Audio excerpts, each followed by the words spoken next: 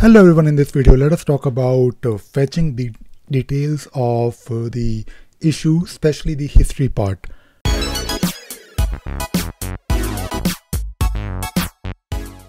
So this is a very common and I would say mostly requested thing that I encounter.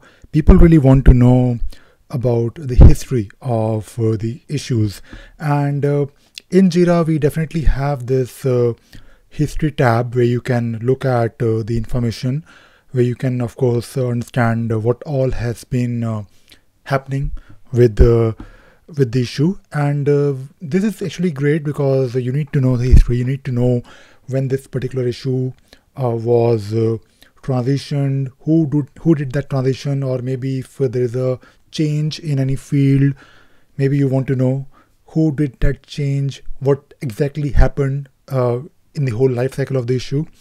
So doing this is possible when you look at the issue in the history tab, but there is no way to export everything easily, maybe in a simple Excel table, or maybe in a CSV file, or maybe if you want to programmatically access that information.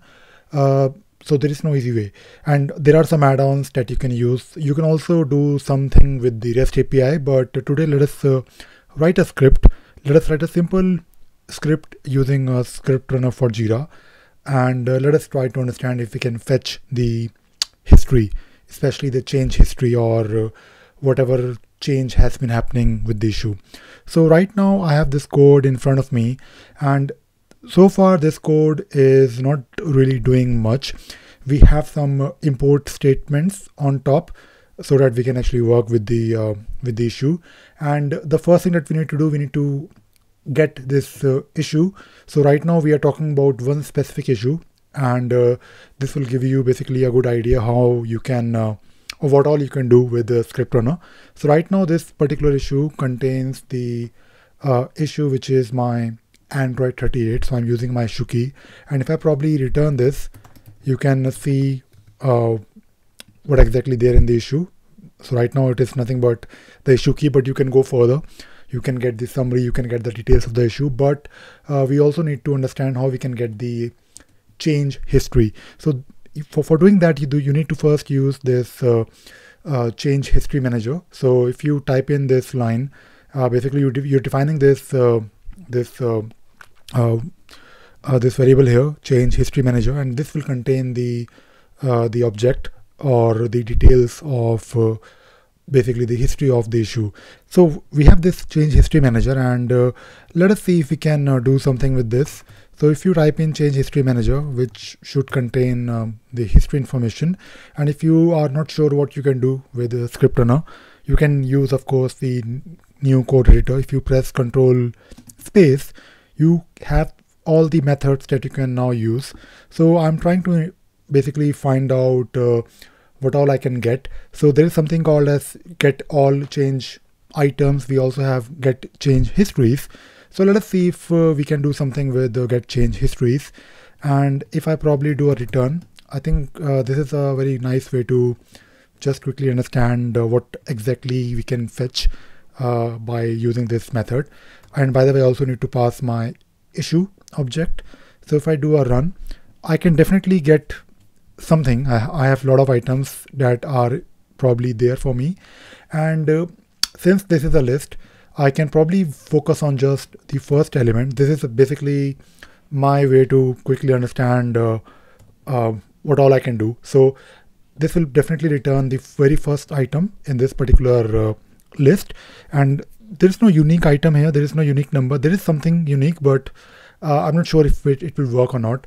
I'll probably figure out by doing Control and space bar again after I press the dot, the full stop. And I do have some options that I can now take a look at. For example, there is something called as change items. Let us see if I can find something. So I can definitely retrieve things like new value, and I believe there is something called as old value.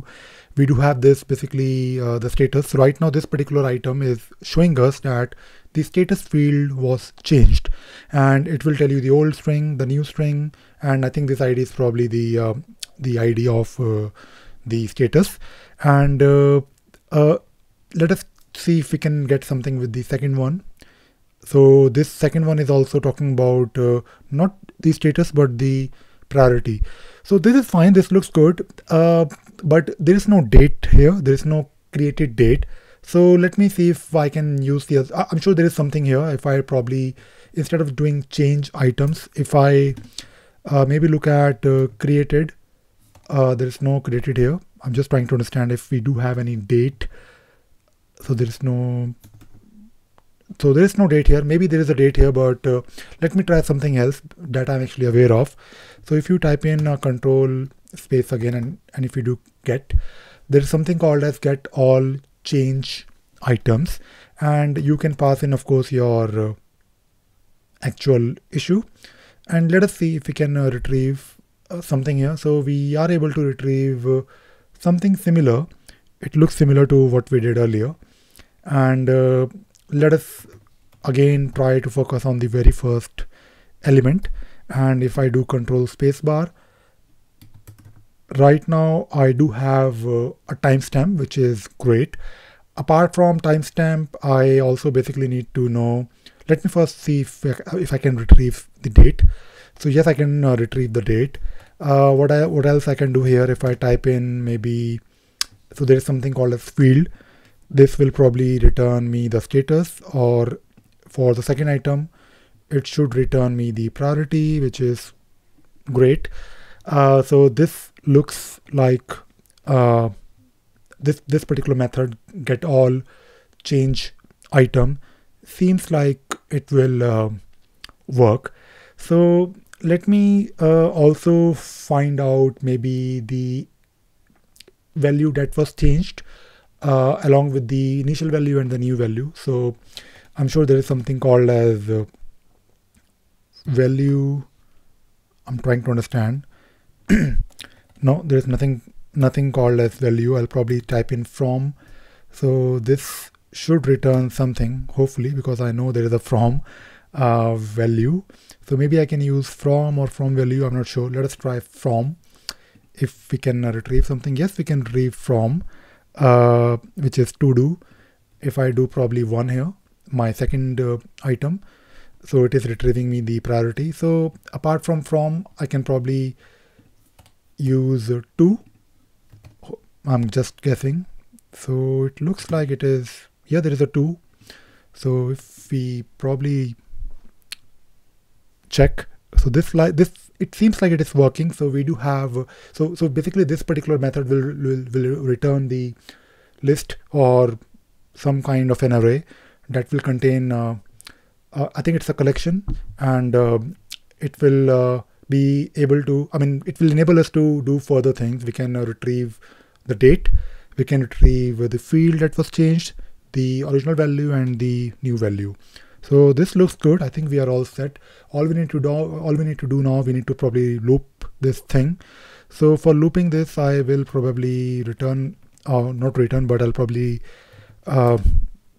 change it to for loop, and I'll probably use some kind of a variable, change in,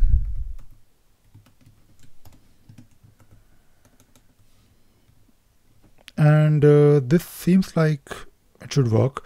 So if I probably type in here change dot created, let us see if this will, yep, this will definitely return something. We also need, apart from change dot created, the field, from value and to value. So I want to basically create some kind of a string, and I want to comma separate them, or maybe, print them nicely. So first I want to probably create some variables. So I'll use a variable for created that will hold my date. I'll also create a variable for my field. I hope I can use this field, from, and maybe to. I hope it works. So at the same time, I also want to create a variable that will hold everything, basically my I would build a string basically. So this looks good, and all I need to do now is I need to assign this. So created will store my date. Field will store my change dot field. Let us see if we have, yep, we have this. From will store my change dot from. To, oh, there is some warning. Okay, so it is saying that I prefer to use this. So let us ignore this. So I'm just trying to build the string, and I'm collecting all the fields, basically all the information that I need to have in my string, and then I'll probably print everything nicely. So I'll probably, and right now we are talking about the first item, and it will loop in. It will probably iterate for all the items in the change history manager. So I'll type in here my output. Output is equal to output plus I want created plus followed by field, followed by my from, followed by my to. So this seems to be okay. And finally I may want to print it. So I'll just return my output. Let us see if this works or not. I've written this code quite quickly. So we do have something, and it looks all right. All we need to do, I believe, is make it a bit more pretty. So I will probably, first of all, I need to make sure that after every line there is a break. So I'll probably break it, and yep, this looks good. This looks good, not bad at all. And I may want to also use some delimiters, I believe, so it looks slightly more readable. So I want to have created followed by field, and maybe one more colon here. Yeah, this looks good. And between from and to, I may want to have